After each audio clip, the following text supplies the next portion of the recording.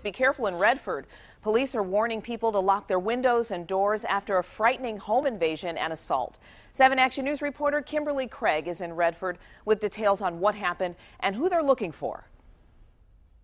It's unclear what this man was up to, but it's possible he was looking to sexually assault these women. She mentioned something about a gun, and I think that's what scared him away. A woman in her 60s was the target here on Lexington near 5 Mile in Redford. It was just before 5 o'clock this morning when she heard noises outside her home. She didn't see anything, but she was near an open window when she got the scare of her life. She heard a man say, "I've been watching you."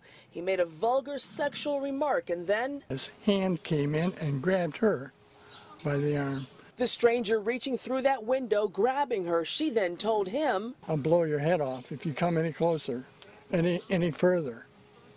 and he took off. He was gone. But about an hour and a half earlier and 2 miles away here on San Jose near Schoolcraft, Redford Police think it may have been the same man who actually got into a family's home through an unlocked door and walked up to a woman who was sleeping on the couch. She woke up and he made what police describe as sexual advances.